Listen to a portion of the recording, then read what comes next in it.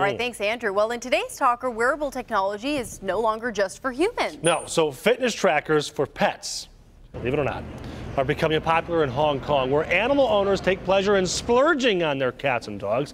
The data is synced from the smart tag to an app on their phone, so the pet owner can track activity levels, food and water consumption, as well as sleeping habits. This device, the Petable, costs about $115. The company says there's huge demand for the technology looking after the health of our furry friends.